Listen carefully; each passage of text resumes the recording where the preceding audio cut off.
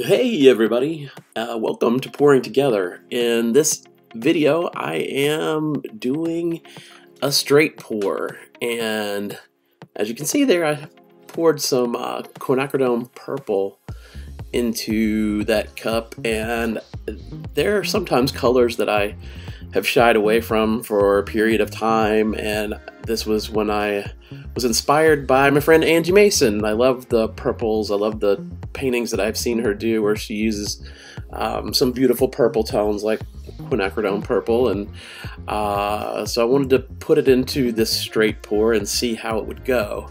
The reason that I had stopped kind of using purple is for a while I was working on paintings. As you've seen, I'm doing licensed paintings with Chelsea House Home Furnishings here in High Point. If you go back and look at some of my recent videos, I talked about that.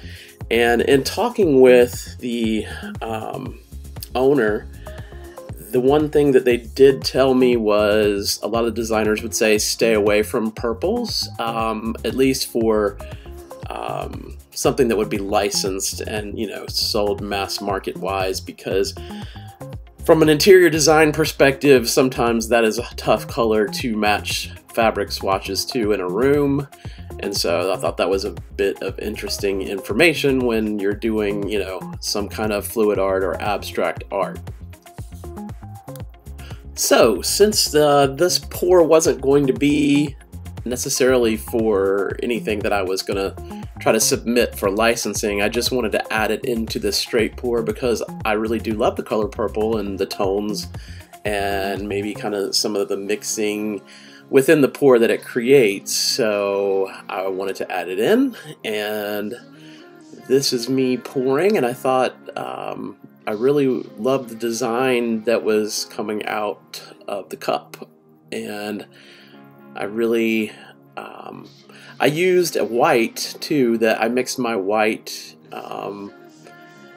in order to try and get more of a cloudy, in between a cloud kind of feel and just a feel of you know, like that it would give almost this sense of cloudiness or puffy, billowy cells that I wanted to achieve in the center. And actually, when this is done and I'm finishing up, I was really pleased with how this white reacted and how it behaved once the image started to be stretched out.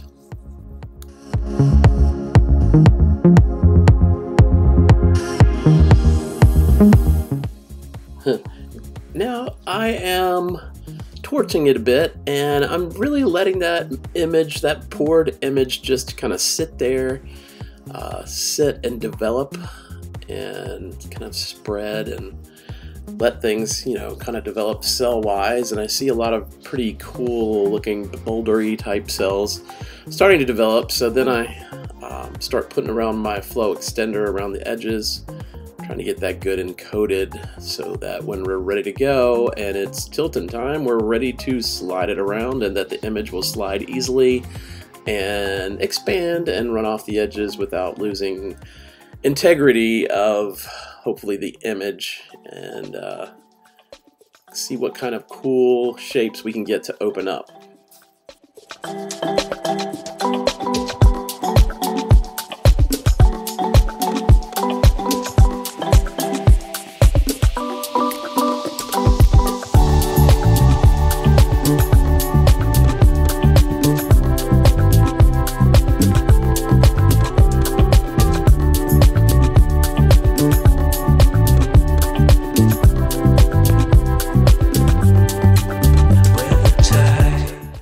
And remember, as always, if you're enjoying this video, please hit that like button.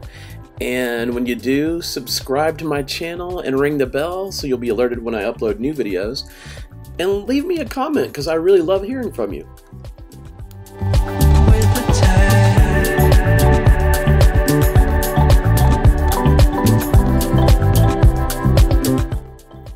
Julie E was on before me at 6:30 p.m. Eastern Standard Time. If you didn't see her video, please go back and check it out at Acrylic Painting with Julie E. And we're riding in with the tide. We're alive.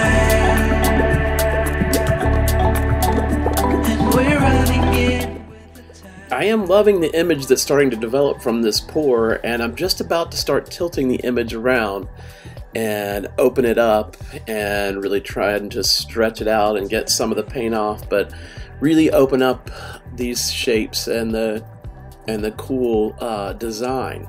So I'm gonna let you listen to some music and watch as I tilt it around, and then enjoy the process.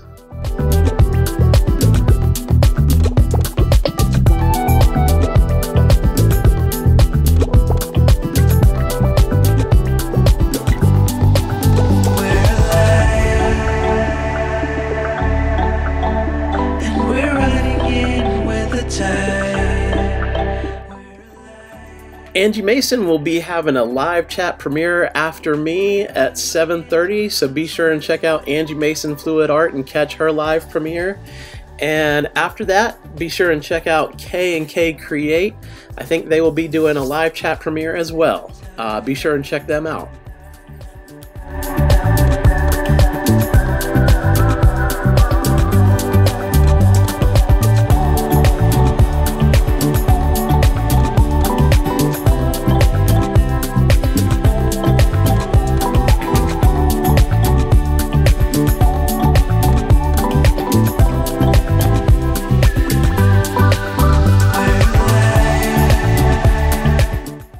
You can really see that centralized cloud nebula forming in the middle, and that is why I'm calling this Eye of the Storm. We're running in with the tide.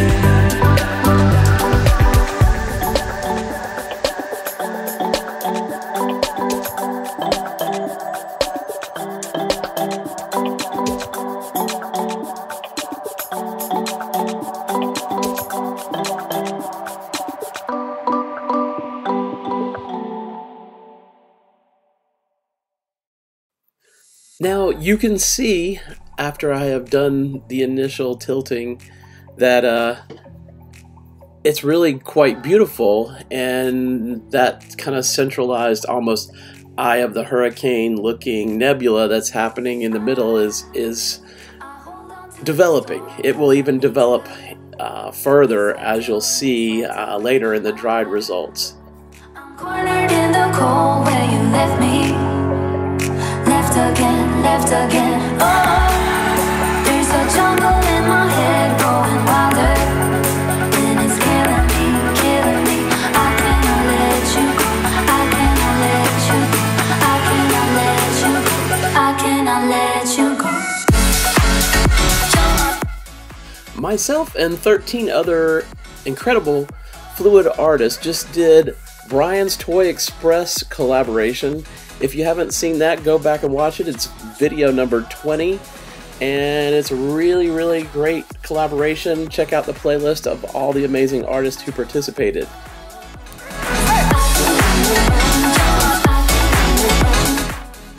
Coming up on Fat Tuesday, March 1st, there's going to be a Mardi Gras collaboration. Cynthia Porter Studio is putting together a wonderful collaboration of fluid artists, and it's going to be called the Mardi Gras Bling It on Parade collaboration. Be sure and check that out. I'm listing all the artists that are participating so far. It's going to be a terrific collaboration of just some really, really talented and amazing fluid artists.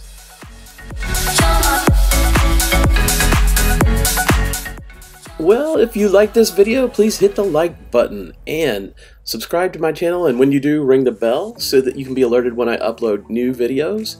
And please leave me a comment, because I love to hear from you. Let me know what you'd like to see, what you liked about this video, maybe what you'd like to see in future videos. Call me please, I folded every thought like a razor. Now I'm about to show you the dried results, and this really dried beautifully.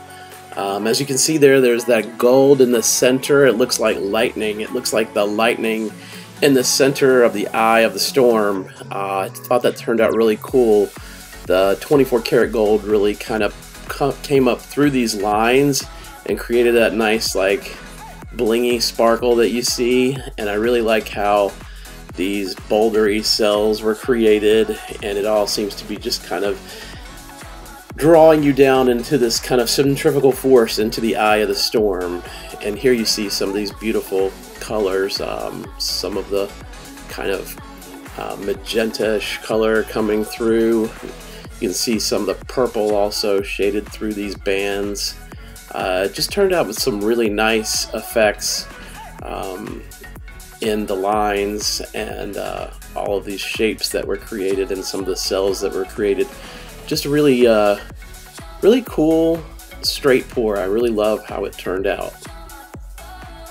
I really hope you've had fun hanging out in the eye of the storm with me, and I look forward until we meet again for some more fun pouring together.